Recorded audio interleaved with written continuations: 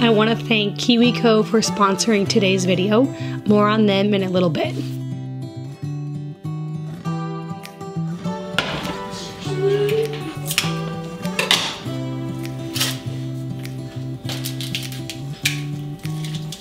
Sometimes Mondays can be a little hectic with extra work to be done from being off schedule all weekend, and this Monday is no exception. I'm already thinking about lunch this morning because we have some activities to do this morning, and when we get home it will be lunchtime.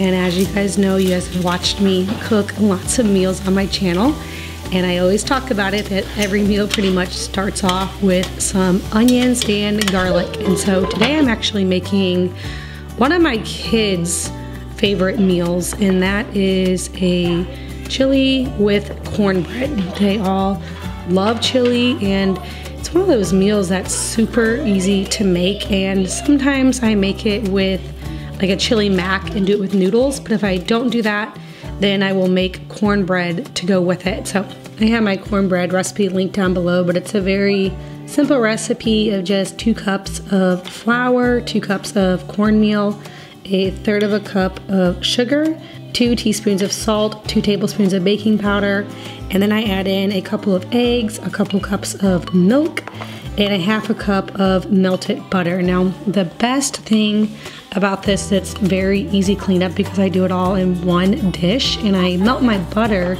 straight in my cast iron skillet, which is what I'm going to be baking it in. So that's a great way to get my cast iron preheated and oiled, and also the butter melted.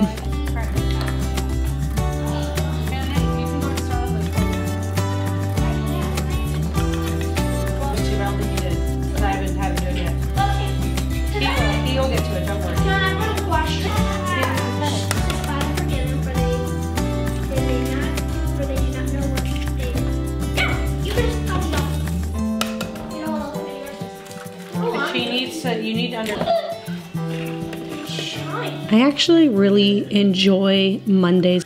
Don't get me wrong, I love the break that the weekend gives us. A lot of times on the weekend, I don't do a whole lot of cooking. I mean, if we're home I am, but if we're out and about, we might pick up something. Typically on Sundays, we're out of the house all day, and we're at my parents' house, and so she does a lot of the cooking on that day, my mom, which is a very nice break for me. And so on Mondays, it's nice just to get back into our routine. As a homemaker, I need a lot of time at home in order to keep all the plates spinning.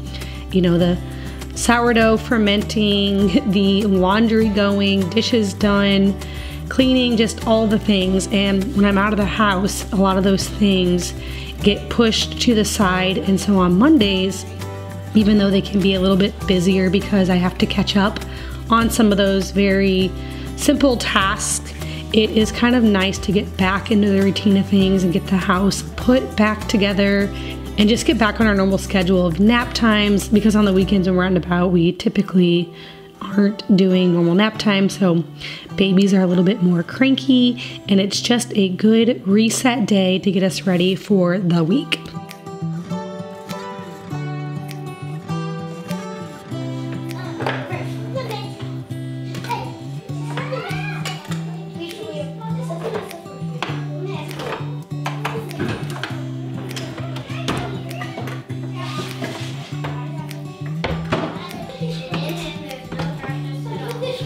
Just right there is perfect.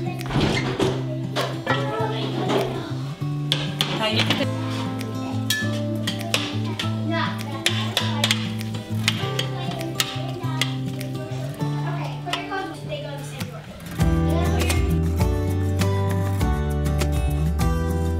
I love to try to keep beans and tomatoes and tomato sauce on hand. Now ideally these would be canned from our own garden, and a lot of times when I make chili I'll use dry beans, but on a day like today when things are a little more hectic and I have somewhere to be, it's nice just to have the canned goods in the pantry. So anytime we're shopping, I try to keep a good stock of those so it's easy to make a homemade meal even whenever, you know, you have to cheat a little bit and use a canned good. Now you saw that I added in a bag of something that was bone broth. I had a little bit extra bone broth left over from a meal that I made you know, over the weekend. I don't always add broth into my chili, but in this case I just didn't want anything to go to waste.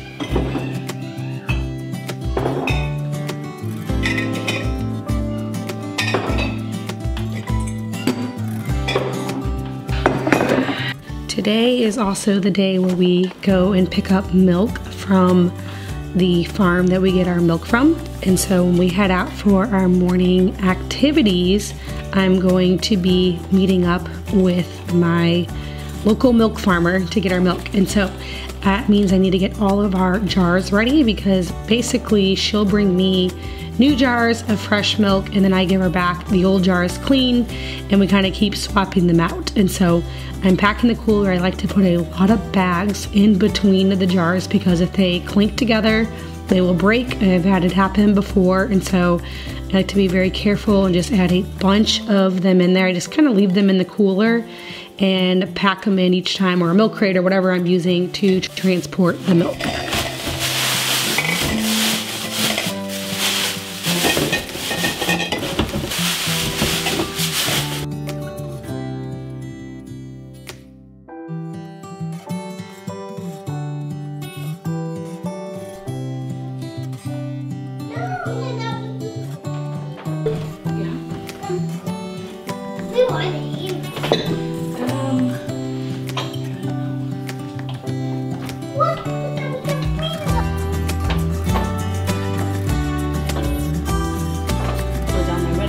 Alright, so this clip is actually when we are back home. I got the food all ready and then just left the chili simmering on the stove until we got back. My husband works from home, so he's here, so I feel okay leaving it on while we're gone. And so now we are going to eat lunch, and then I'm going to work on putting away all the milk, and we also got a bunch of farm fresh eggs.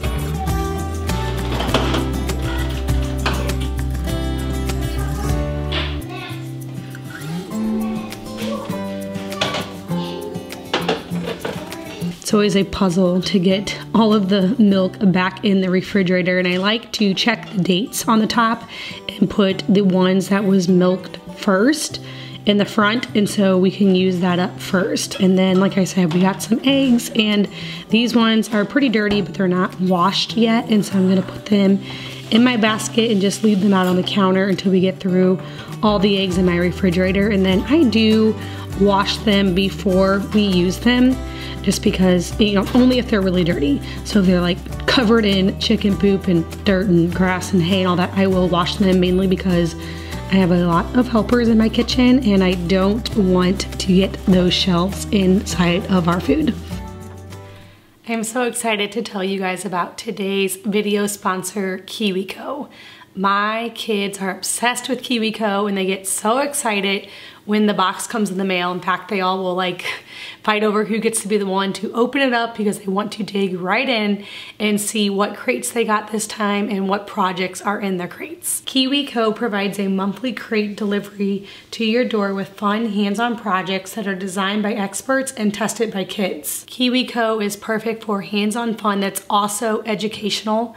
With 9 different lines, there is something for every age and interest. As a mother of 6 kids ranging from 11 to 1, these are tried and true and something that my kids absolutely love and enjoy doing. And I love it because it gives them hours of entertainment, not just while they are building and creating, but afterwards when they are playing with their creations. This month, my younger 2 children received the Panda Crates.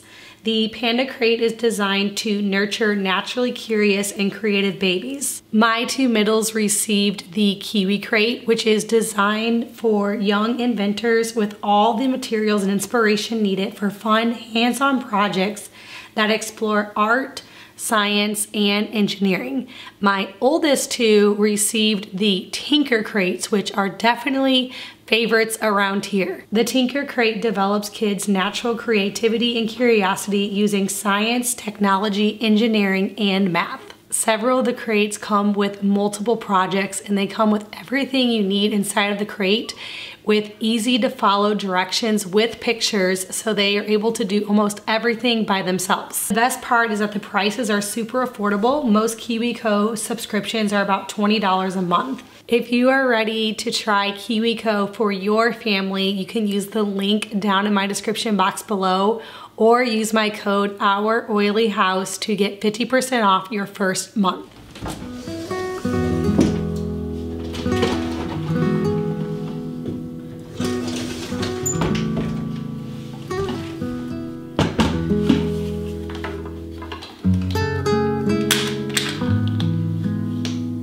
This afternoon, I'm actually going to be getting a meal ready for tomorrow. We have been enjoying going on family bike rides. We've done so many already, and I told my husband I want to try to continue doing these all through the springtime for two reasons. One, the weather's just so beautiful here this time of year, and so before it gets like super hot, and then obviously we are going to be having a baby right at the beginning of summer. And so our older 4 kids can ride a bike with no training wheels, and then the younger 2 can ride in the bike trailer behind my husband's bike. And it has just been so fun. They all 6 of them love riding bikes, and we have so many great places to ride bikes around our house. And so I am actually making a whole chicken I'm going to be making some chicken salad with. And then I'm also going to be getting a loaf of bread going. And then tomorrow, when we go on our bike ride in the afternoon, I'm going to pack some food, because it seems like the kids always do best if we have like at a halfway point, have something to look forward to. So either we ride to like a park or something and there's a little break, or we have a snack or a meal together, and then we do the other half of the ride. And so on this particular day tomorrow, we're going to be having chicken salad sandwiches. And so because the bread will need to ferment overnight, I'm going to get that started this afternoon. It's sourdough bread, so I'm gonna let it ferment overnight, and then I'll finish making it in the morning. And I figured while I was getting that going, I might as well make my chicken salad. I always find that chicken salad is better the next day anyway. So I thought I could make it today and then have it in the refrigerator, and then it'll be all ready to go tomorrow.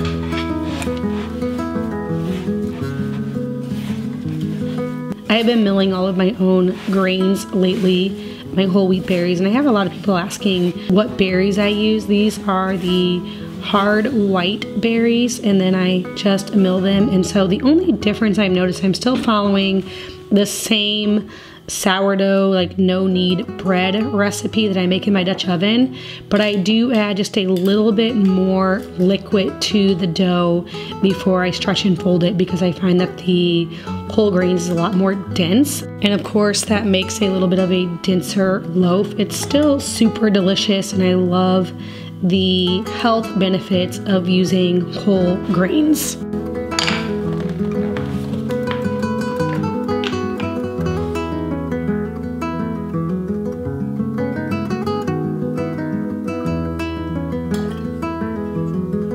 I'm whipping up some mayonnaise really quick. That's going to go with my chicken salad. I have my mayonnaise recipe and my chicken salad recipe on my blog, so I'll link that below. But making your own mayonnaise is actually very simple.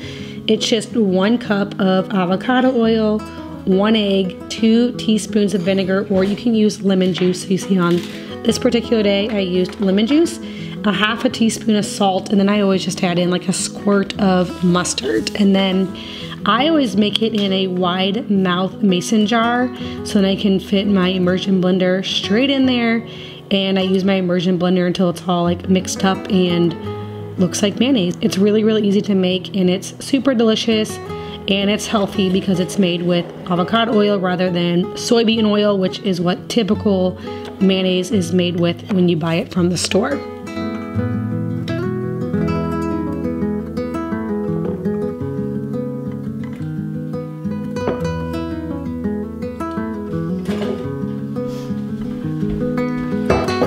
Next up, I'm going to be chopping up all of the add-ins that I'm putting in my chicken salad. So my family loves when I put in green onions, celery, walnuts, pecans, some type of nut, like a soft nut, and grapes. And so I'm just going to be chopping all that up, and you can see in my Instapot, it only has a few more minutes until my chicken's done. And then I will take the chicken out of the Instapot and let it cool slightly before I shred it, and then basically just mix all of this up. So the fun thing about chicken salad is there's so many ways to do it. You can add in onions and celery and no grapes. I know grapes is kind of one of those things, like some people like them, some don't. In fact, my husband doesn't love the grapes in the chicken salad, but all of the rest of us do. So I don't know if he eats them or picks them out or what he does, but I add them in because everybody else loves the grapes in there.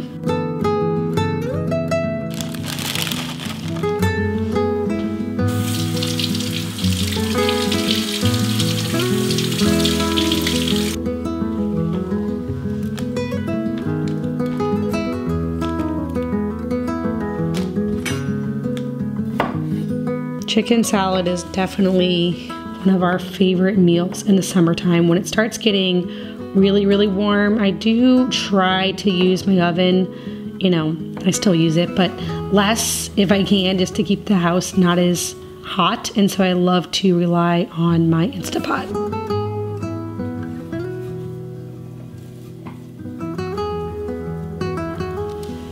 I am making a stretch and fold, like no knead bread. And so every 30 minutes, I'm just walking over and stretching and folding this bread and just kind of reshaping it and putting it back in my bowl. And so I like to do this when I'm doing something else in the kitchen, so I am right there and I don't forget about it. I will stretch and fold it 3 times, and then I will let it ferment a little bit on the counter, and then tonight before I go to bed, I'll actually put it in the refrigerator and let it ferment a little slower, but still continue to ferment in the refrigerator overnight.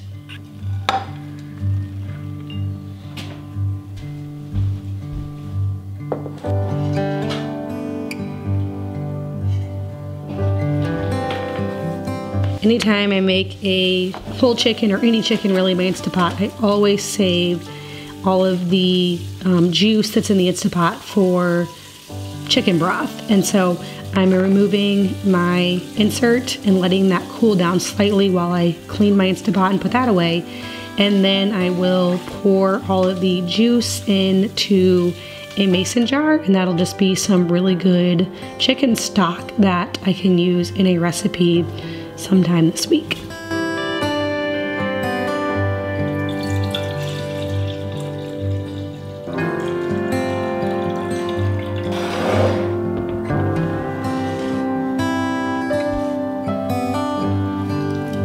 Now also I'll save all of my bones off of my whole chicken here. So after I get all this meat shredded up, and I mean majority of it, as much as I can, pulled off, I will put the chicken, like the whole chicken and the carcass, the skin, and then whatever else is on it in a bag.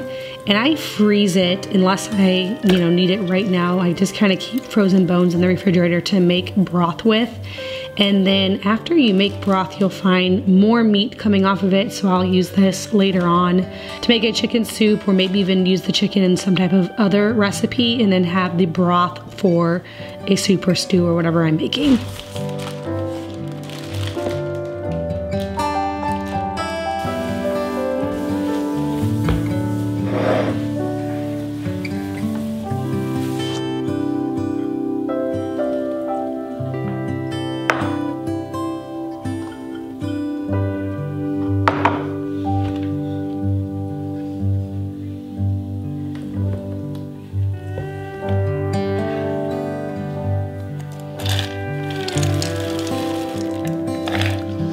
You guys can see that I don't really measure completely when I'm making a chicken salad. That's one of the cool things about it, is you really can't mess it up. If you like, you know, more or less in it, you can just add. We like ours pretty, what's the word? Like a lot of mayonnaise. We like it really saucy, and so I do add in quite a bit of mayonnaise, maybe more than some people, but that's the way my family likes it. But good things about it, you can always just add more or less depending on how it looks and how you prefer it.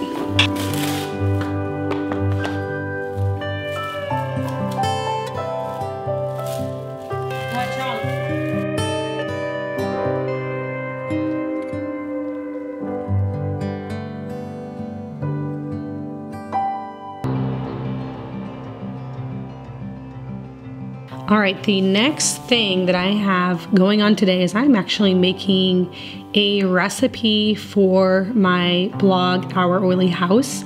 And so I am working on a melt and pour colored layered soap. And so a lot of times when I make soap, I make cold processed soap bars. That's actually my personal favorite soap to make, is a cold processed soap bar. It's just easier to customize. You get to pick all of your own fats and oils and everything in it. But if you are a person that wants to make soap and is intimidated by lye, which I know is a very common thing because I have lots and lots of soap recipes here on my YouTube channel and also on my blog, and that is my most common thing, is people talking about how they are, you know, intimidated by lye, which I understand because I was at first as well.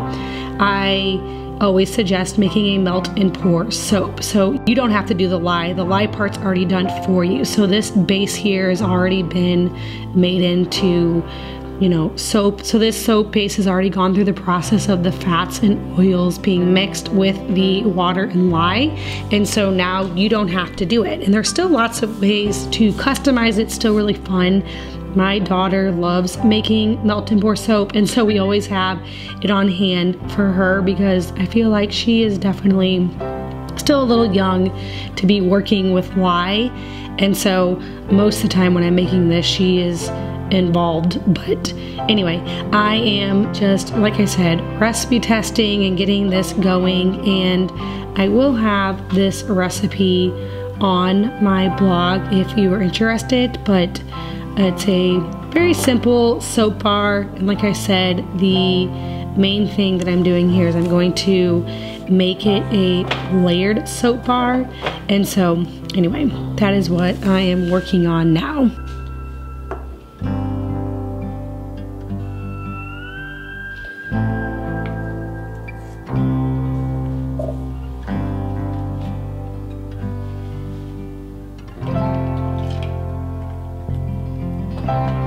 As you can see, even though I'm making a melt and pour soap bar, you can still customize it and make it really fun. I got to make up my own scent by adding in essential oils, and now I picked 3 different colors to make this layered bar. And so I went with some green, blue, and purple, and then I'm mixing them up, and then I'm pouring them into my mold, and you'll see after these harden and I cut them how beautiful these turned out. Now the fun thing too about melt and pour is they don't have to go through the long curing process because that part has also already happened, and so it makes it more fun if you are one of those people that doesn't like to wait the like 4 or 5 weeks to let your soap bars cure. They will be ready to go instantly.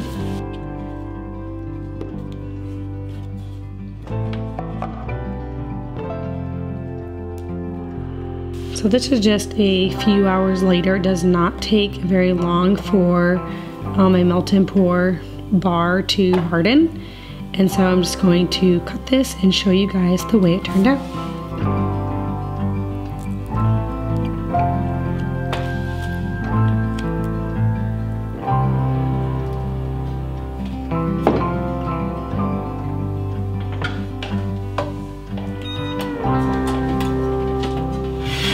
Alright, so this is the next morning, and I'm going to show you guys one of our favorite breakfasts that we have been making it's been a couple weeks straight, and that is Dutch baby pancakes. The reason why we've been making these so often is that they take a lot of eggs and a lot of milk, and those are two things that we have in great abundance right now. So I'm actually following the recipe that's on our cast iron skillet cooking blog, and I always have to times it by 4, and then it's the perfect amount for our family. So I'm mixing together 4 cups of flour, 4 cups of milk, a dozen eggs, 4 tablespoons of sugar, 4 teaspoons of cinnamon, and a teaspoon of salt. And then after I get everything all mixed together, I put it into my cast iron skillets, which you saw I put those in the oven, and I put 4 tablespoons of butter in each cast iron skillet, and then just kind of swirl the butter around and pour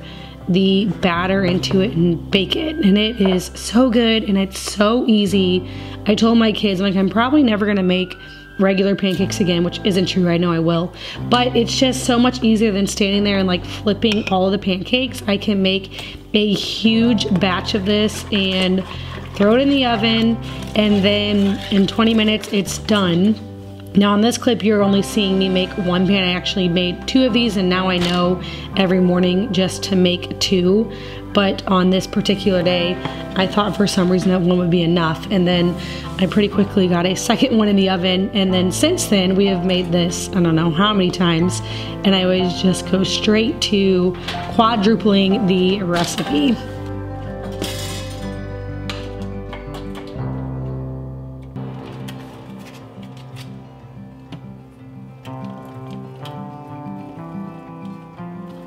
I'm also making a blueberry syrup to go with this. My kids love when I make a fruit syrup, so either blueberries or strawberries or mixed berries, and it's really easy. Basically just add some berries to a saucepan and then just a couple of tablespoons of sugar and kind of let it all melt a little bit. Not really melt, like let the sugar liquidate into the blueberries, and then I blend it in my blender, and it is so yummy. I use frozen fruit, fresh fruit, any fruit, and they all prefer this with pancakes.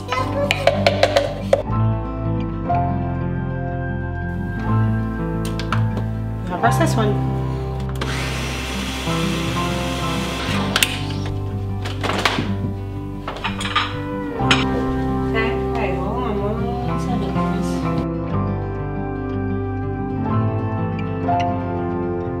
Because they are made with lots of butter in the pan, I don't even add butter to the top, so it's very easy to serve because I don't have to even worry about butter. I just put some of that homemade syrup on top and some fresh fruit, and they are ready to go. Now, of course, we always serve all of our breakfast with our fresh, raw milk.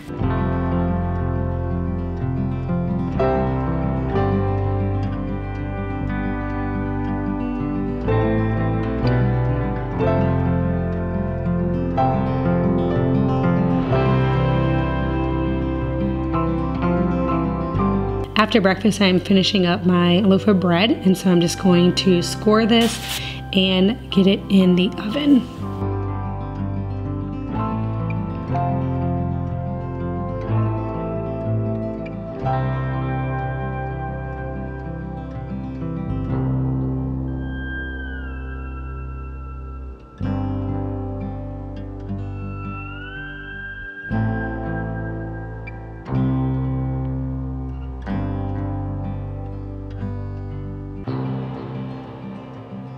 After my bread was finished baking, I sliced it up and let it cool slightly before putting it into a bag. And then I also transferred my chicken salad to a dish with a closed lid just so I could easily pack this stuff for the bike ride.